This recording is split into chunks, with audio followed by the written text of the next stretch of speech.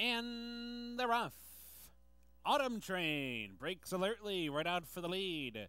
Put your pajamas on now and High Lover they're up close to. Peace and Love's away sharp. Lady Saya's there too, and at the inside St. Breezy, and right at defense it's So Literate. Plenty of horses out looking for the lead, and High Lover's going to come on to take over.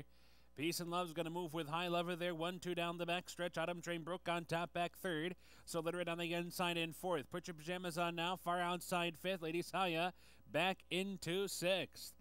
Giggy's Girl moves up on the outside seventh. St. Breezy is eighth by 5 to April Simone. And at the back, it's Irrational Behavior.